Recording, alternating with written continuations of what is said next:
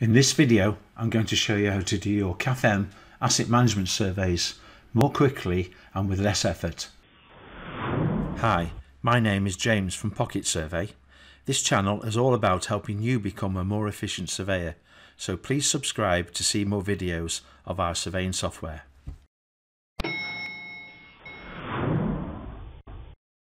Are you wasting time writing up your survey inspection reports? Are you struggling typing data into your spreadsheets? With PocketSurvey, you can avoid tedious work, save time and save money. Watch this video to the end and you'll find out how. This is the mobile part of the PocketSurvey software running on an Android tablet. We have a full range of survey templates covering commercial, residential, social housing and risk assessment. This is a short demonstration of the CAFM Asset Data Collection survey that is part of our commercial range of templates, so let's tap into it. Unlike most other apps, PocketSurvey is very easy to use on site with a clean and uncluttered user interface. You hardly have to type anything since most data input is done using menus. So, the first thing we have here is a geography of the site, the buildings, the floors and the rooms. So we can drill down into this to choose a location to survey. So let's choose radiology block, the first floor and then room 01. The list of surveyors is like most menus in PocketSurvey. It can be added to on site by typing in at the bottom, or you can set up the list in your desktop software. A PocketSurvey template is split into sections to help you navigate through the survey easily. One of the sections in this survey is the general photos.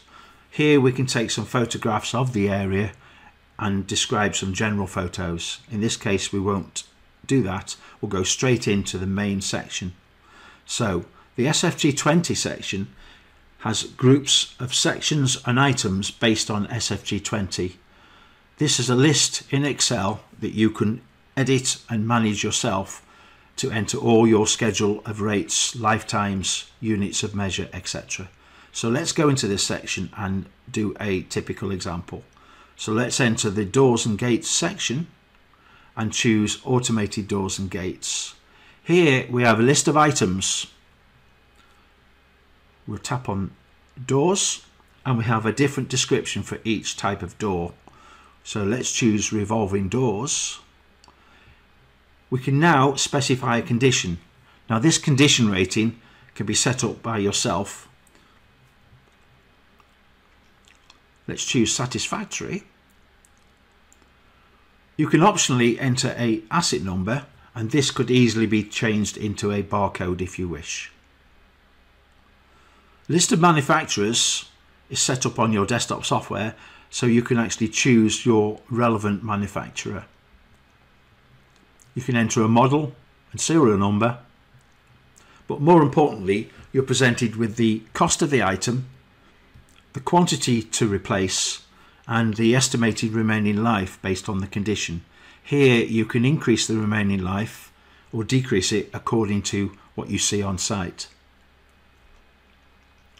Because the item was not in good condition, you are prompted to specify some minor repairs such as servicing, cleaning, etc. However, we will not do that. Finally, we can take a photograph. So we can snap using the camera on your device. You should always take the photograph's landscape if you can, however you can rotate the photograph using the rotate button. There's some health and safety issue questions which can be turned on and off in the desktop software. And finally, you can add some additional comments.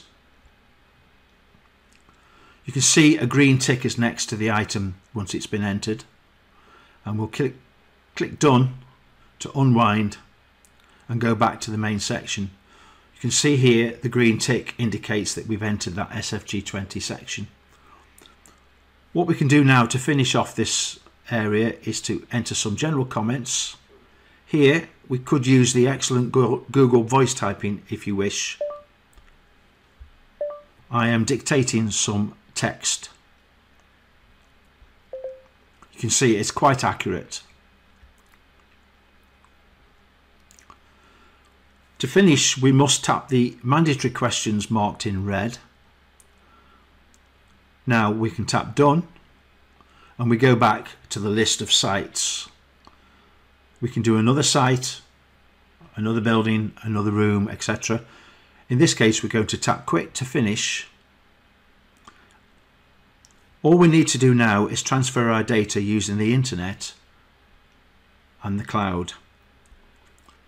It's important to note that you do not need an internet connection to do your surveys on site. You only need it when transferring data to and from the mobile device. Go back to the templates and we can enter another survey template, or in this case we're just going to tap exit. That's a brief demo of the mobile part of the PocketSurvey software. The other part is the desktop database and reporting system, which will create your reports in seconds without any further editing. The features of the full PocketSurvey software are covered in other videos on this channel. Your professional CAFM Asset Data Collection report comes off in seconds from your desktop database and reporting system. It's branded with your company logo and company details. There's an automatically generated table of contents. Then there's an introduction page. All the details in the survey are presented colour-coded with condition ratings, quantity, replacement costs, replacement years and hyperlinked photographs. This section will vary depending on which schedule of rates you've decided to use. There's an optional 5-year forecast, and in the desktop software there's also an option to do a proper repeating life cycle pivot table. Then at the end of the document there's a gallery of all the photographs taken on site. Please feel free to ask any questions below or contact me via the PocketSurvey website, and if you found this video useful, please give it a thumbs up. You will find links in the description below to download a trial copy of the mobile software. Please subscribe and click the notification bell to see more videos from this channel. Thanks for watching. If you want to find out more, please join our mailing list and download the trial app, or book a demonstration via PocketSurvey.com.